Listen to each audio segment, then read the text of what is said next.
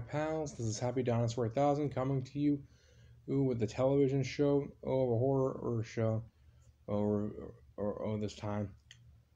And the TV show is titled Z Nation. Nation created by the Sci-Fi Channel, and Asylum as the production company. This was actually very interesting. I'm reviewing. I'm reviewing this as a part of a new series I'm starting called Spooky TV, because TerrorVision was taken. But here's the plot.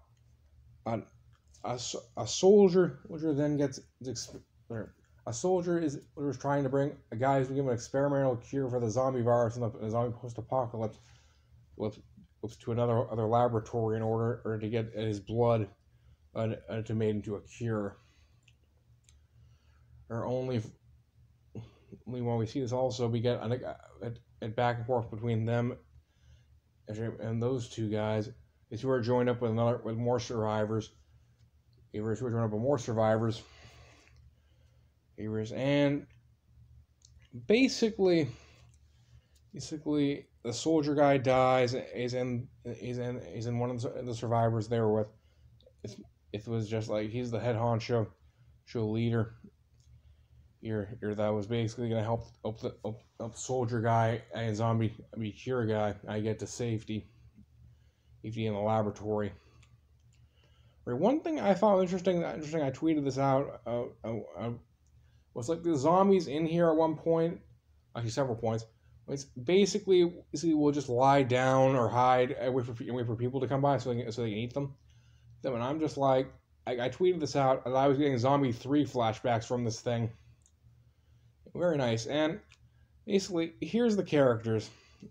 I assume is like a 19 or 18-year-old named 10,000, who calls himself that because he wants to kill 10,000 zombies.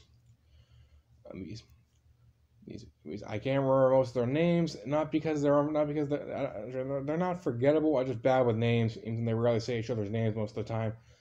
We get this one girl named Addie. This one redhead girl. Oh, and we also get I forgot the one. Also, one old guy named Doc. And also this one other lady. He was a soldier. It was like the leader guy. Who said they help a soldier guy get in order to.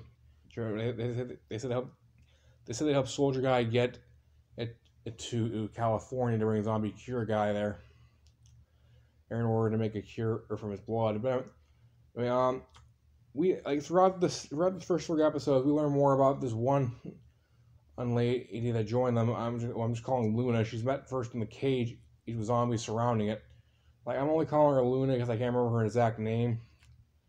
And basically, we it's hinted at her past.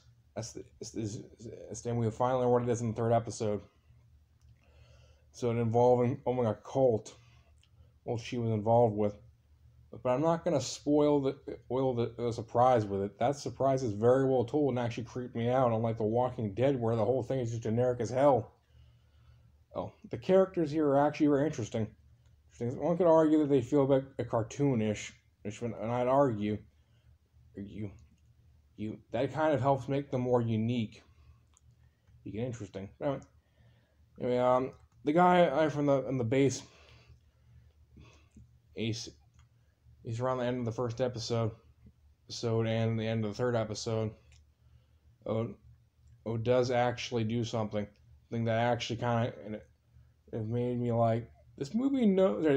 This TV show knows exactly what I'm thinking. I thought earlier back when I said this thing is giving me Zombie 3 flashbacks, and the TV show is like, oh, we hear you. We'll have a DJ in a zombie apocalypse.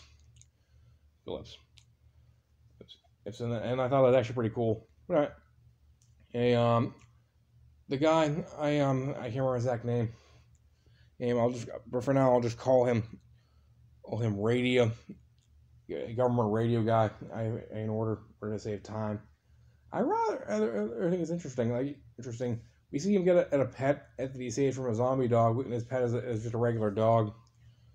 And it's very. It's actually like. This reminds me of the old Creep Show. You show tagline where it's like the most fun you'll ever have being scared, and that's basically for me. You with this show. Oh, I rather enjoyed it. Very nice. I actually had a lot of fun with it. And it was generally creepy at times.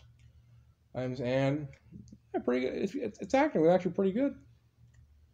You know, I give this dinosaur approval, and I'm giving it. I'll give it like around, and I don't decide.